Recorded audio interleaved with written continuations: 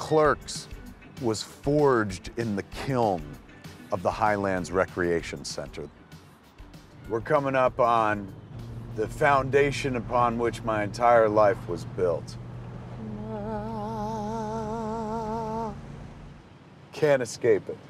Best job I ever had in terms of return on investment of time. Holy shit. Can you imagine? I came to interview at RST Video, the video store next door, which is closed. So I went to Quick Stop, and Mr. Topper was there. He goes, would you be interested from time to time in working at the convenience store?